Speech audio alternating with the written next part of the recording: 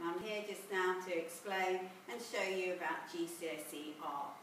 At Featherstone we have a very vibrant art department. We offer a wide variation of materials.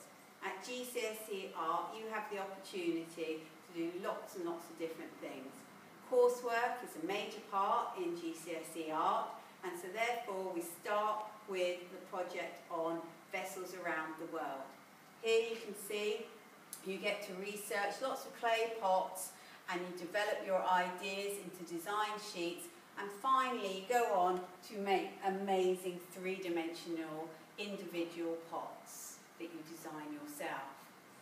We then move on to the natural forms project, and there you get to explore and develop your own themes, whether it is flowers or pots, or whether you develop it into skulls and bones, whatever your interest is.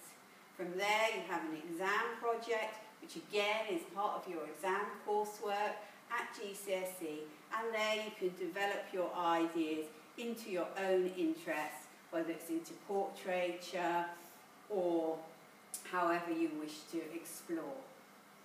All of these opportunities give you lots of choices.